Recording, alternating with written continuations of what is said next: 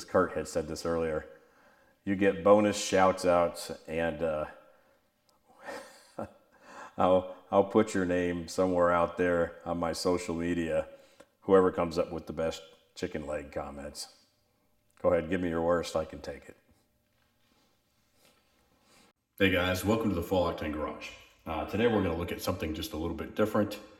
It's not car related, but this is Full Octane Garage, right? So that kind of covers the gamut. I've always been a proponent of gasoline and gasoline powered engines and things that those engines go in.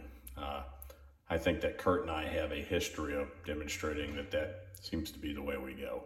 But I've been impressed by some things in the last couple of years, Tesla, the new Taycan by Porsche, things of that nature.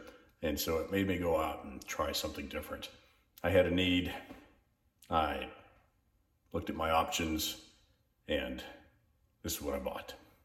Yes, I did it. I bought an electric lawnmower. Something I thought I would never consider, but then again, I thought I'd never consider an electric car before either, and I still haven't. But this is the Ego Power Mower. It is a 56 volt lithium powered lawnmower with a 21-inch deck. It's not self-propelled. It's a regular push mower, but the battery, as you can see here on the workbench, powers this mower, and it has a 45-minute run time and a charge time of what I have recorded as around 30 minutes to completely recharge the battery. So I don't know, all of a sudden things are starting to look up for electric mowers, right? If you look at the application that I've got, because I don't think an electric mower may not be right for everyone, but my circumstance, which I think a lot of people's circumstances duplicate, is I live in a regular house in a regular subdivision. My yard's probably a quarter of an acre or smaller, and the house has got a big footprint with the driveway and the courtyard and all the way it sits. And so I don't have a very big yard.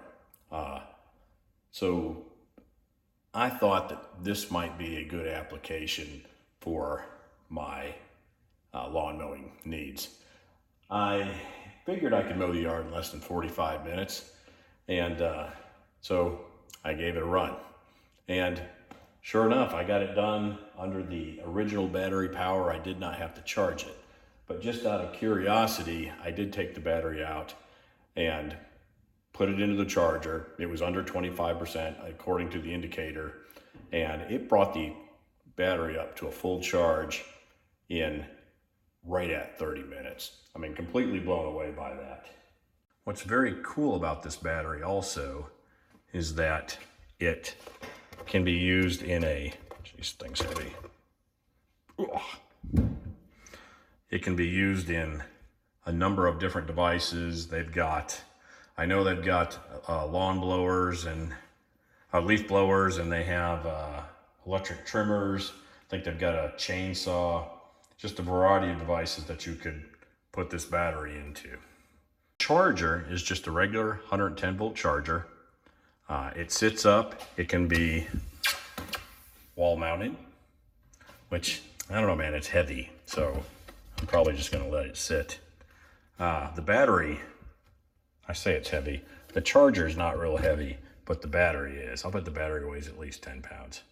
But you merely just take the battery and you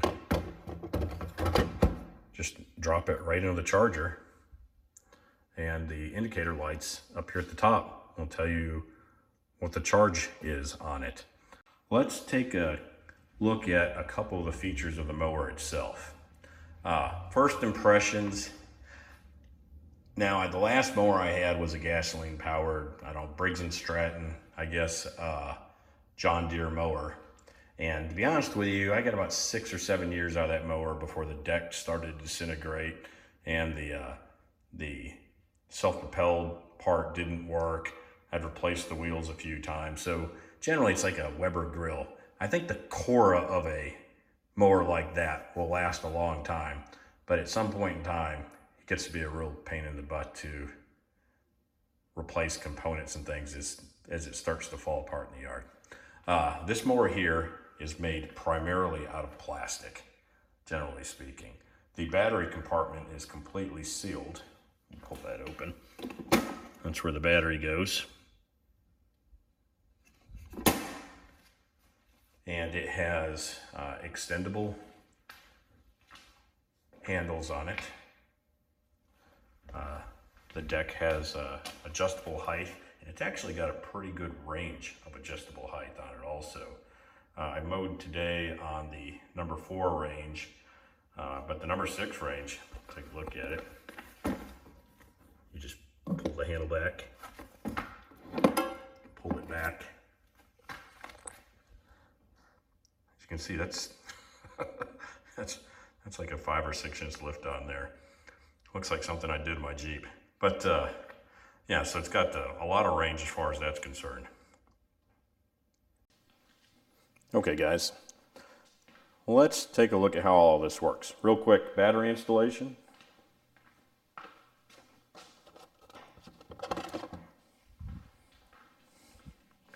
Merely lift the top, drop it just like you do into the charger.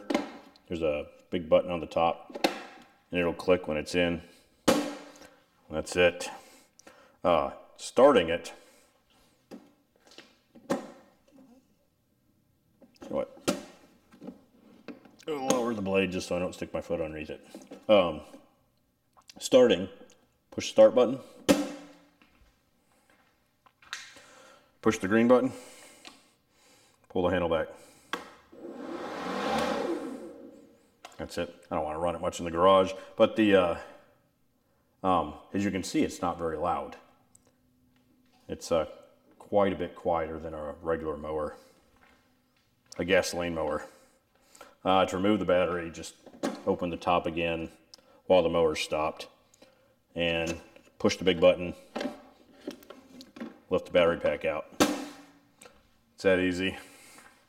We'll put this mower into, this is the fully extended operation mode that you're in now.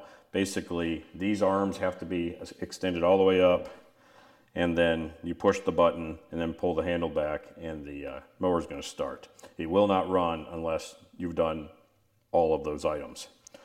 You can change the configuration just by pulling these clamps back, re-snapping them, and then this handle here, you can squeeze it and it will roll forward. As you can see, it's got a couple stop positions. That's one stop position.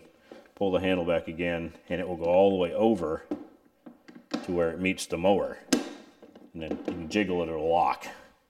Now what's cool about that is, one, this is a pretty compact storage unit without having to mess with the handle. The other thing, I haven't done this yet, so we'll see how it works, is now you can grab this handle underneath and you can stand this mower up. And you can store the mower just like that. Also very handy for cleaning the mower. In reference to the mulching attachment, this mower's got 3 configurations. It does have a bag. I don't bag my grass normally, but it does come with a bag attachment. It also comes with a side discharge attachment that just fits right in this hole and curves around and discharges out to the side. Or your third option is a conversion for a mulcher, which this comes with it also, and it's easy as, this is really handy, by the way, for pulling it out and cleaning it. It's real easy to clean, and then you just take it, you shove it back in, and let the door shut, and it's back to mulching more. It has larger rear wheels than front wheels, so it does spin relatively easy on its axis. It does have indicator lights in the back for, it's like status lights to let you know if the mower's running. It will also let you know if the battery's starting to get low. And something else I haven't tried before that we're going to do right now.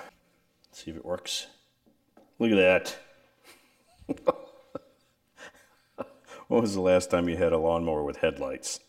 I don't know how that affects the battery life, but it's still pretty cool. Okay, so just to run down a couple of the characteristics of the mower, make sure that we touch those points. It is a 21-inch deck. It does have larger rear wheels. It has a folding handle, a collapsible handle. You can store it upright. It is electric. It's got a bagger, a mulcher, and a side discharge attachment to it. It has a 45-minute run time, which I just mowed with it, and it certainly accomplished that just fine. That's what happens when you have a dog and you're trying to film inside. It's guaranteed by the manufacturer to equal a gas mower of the same style, and it does come with a 5-year warranty. All right. Why did I buy an electric mower? Well, I didn't have a mower, actually. I had someone that cut my grass for the last couple of years. With the current situation going on, I thought it was more economical for me to do it myself, and it was probably not a bad idea for me to get out a little bit and do it. But I like the idea of not having to mess with the gas, mess with the oil changes, spark plug changes, servicing, filter, all those other things you have to do with a gas mower. I like the idea of just going out, throwing the battery in there, and getting it done. I do like the idea that the mower has other components that you can use the same battery for. So generally, as far as an electric motor is concerned, a electric mower is concerned, that's the reason I went this route. As far as this specific lawnmower, because this isn't a review generally of this particular brand and model of lawnmower, I'm not sure how much different it is than some of the other mowers that were out there. I picked this one because it was one of the less expensive ones, and it was pretty equivalent in price to a decent size lawnmower. This mower was $400. Of course, I got my 10% military discount for being retired Army. I like the idea of the compactness, the storability, things of that nature. And I just thought I'd try something new. Try to get into that little electrical niche thing again. Don't get me wrong. Obviously, I'm still a fan of gas motors, and I don't see myself straying from them anytime soon on the automotive side of it. But I believe that this was a good buy. My first impressions, it mowed just like a regular mower. It was quieter. The mower's a little lighter because it's not self-propelled. As far as a regular push mower is concerned, this mower seemed a little easier to push.